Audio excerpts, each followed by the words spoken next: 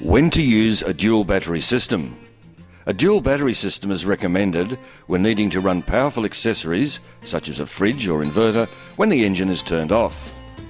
For example, let's consider a 12-volt compressor fridge in the back of a four-wheel drive.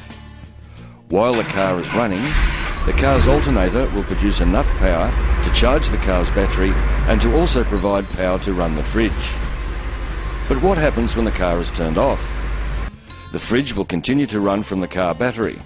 If left running for long enough, the car battery will run flat and may not be able to restart the car.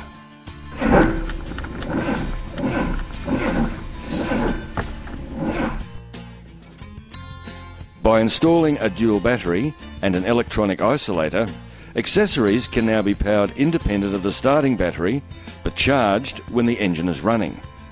This ensures enough power in the starting battery to start the vehicle. Let's see how it works. Here is the same example as before, but it is now fitted with a projected dual battery isolator and an auxiliary battery.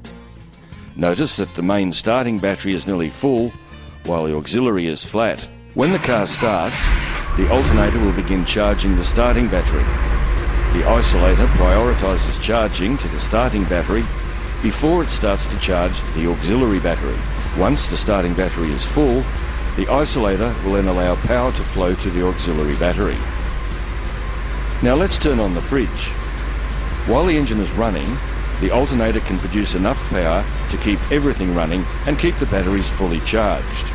With the engine no longer running, the fridge can continue to run and keep your food and drink cool without using any power from your starting battery.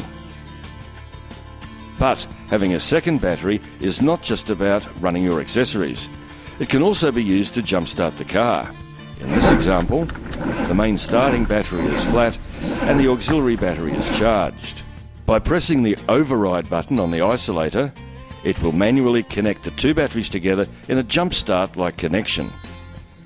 The two batteries will equalise in charge, allowing the engine to start. The engine will then recharge the main battery.